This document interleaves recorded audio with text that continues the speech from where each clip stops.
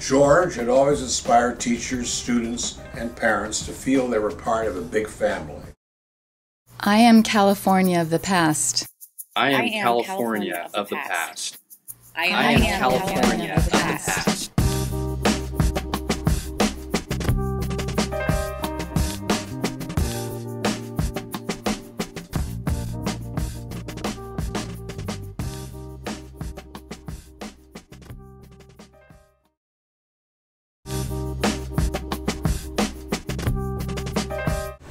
My name is Ernest Avellar. Dr. George Weeks, principal of Tennyson High School in Hayward, offered me a position teaching English there for the 1959-1960 school year.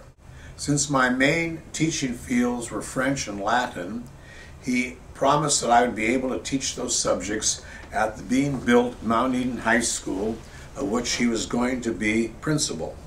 I didn't know him previously to being interviewed, but I was very impressed with him. He was well known in the community as a person deeply interested in students and treated everyone equally. He had only been in Hayward for a few years, but he had made his mark in the community. He had an excellent background to be principal because he had been a teacher, a dean, a coach, and a superintendent before coming to Hayward. He kept his promise, and when Mount Eden opened in August of 1960, he took a nucleus of about 20 teachers from Tennyson to be the founding faculty at Mount Eden. Everyone wanted to go with him, but only 20 of us were lucky enough to be chosen. He selected people who had the family spirit, which the French call esprit de famille, which was the keynote of his educational philosophy. Dr. Weeks was an excellent leader, not only encouraging the academically inclined, but also those interested in the trades, sports, and other activities. His untimely death in an automobile accident on the San Mateo Bridge in his second year of leading Mount Eden was a great blow. The student body was an excellent mixture of college prep and vocational students. In the early years, the esprit de famille existed also in the district administration. The family spirit did persist at Mount Eden, even after Dr. Weeks' passing for some years. The faculty and students were inspired to do their best. We had an outstanding professional faculty. In those days, men teachers wore a coat and tie, ladies proper dresses. Over the years, everything became more relaxed. One day, about 1970, a lady teacher entered the faculty room and in a very dramatic way, because she was a drama teacher, made a shocking announcement that she was going to wear a pantsuit the next day. And she challenged the administration to say anything against her doing it, and they did not. Some of the faculty were what could be called characters. One, Vicky Alvarado, would regale us in the faculty room with interesting tidbits about a relative, Juan Bautista Alvarado, governor of California in the 1830s.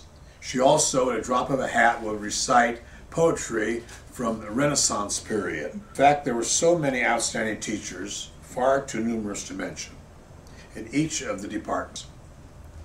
However, in later years, the school population changed, and by 1991, the end of my tenure there, fewer students were going to college. That resulted in Latin being dropped, and my French classes decreased so that I had to teach some English. Most students took foreign languages to qualify to enter the university, but some, or many of them, loved the languages for themselves, which gave me great pleasure. One of my best Latin students, David Jones, made good use of it in working in his doctorate in anthropology and his abstracts he published on his Roman-era diggings on the River Thames. He is the author of several books on early Latin America. Another outstanding student, Leslie Kearns Freitas, could not take Latin because it had been dropped. She took up a petition to reinstate it. Leslie is known as the lady who won one of the largest amounts on Jeopardy, and she credits her knowledge of Latin as a big help. She's now professor of Spanish at Cal State East Bay.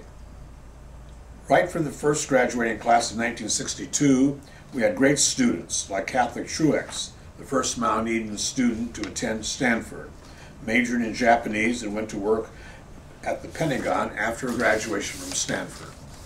In the ensuing years, there were other outstanding students. For example, brother and sister Shelley and Alan Wong, who both attended Johns Hopkins and both became medical doctors. Rini Yoshida, who attended Radcliffe and became one of the first women to attend Harvard Law School.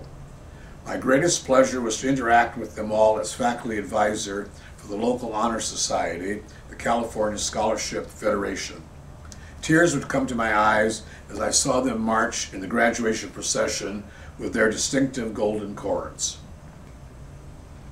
Perhaps in the next 50 years, Mount Eden will regain its luster and esprit de famille so dear to the heart of its founder, Dr. Weeks.